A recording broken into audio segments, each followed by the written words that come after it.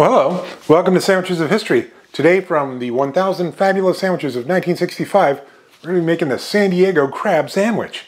So equal parts mashed avocado to crab meat. Then we add lemon juice, does not say how much.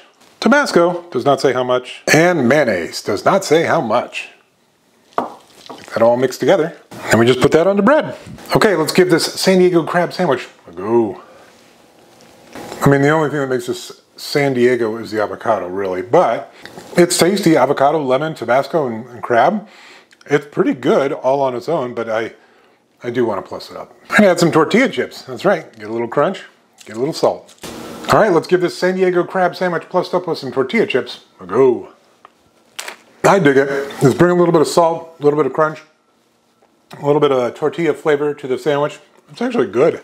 I have to say, the original San Diego crab meat sandwich, I mean, it's pretty funny that they call it San Diego. The only thing that made it San Diego was an avocado, which ostensibly you could have just called it a California crab sandwich.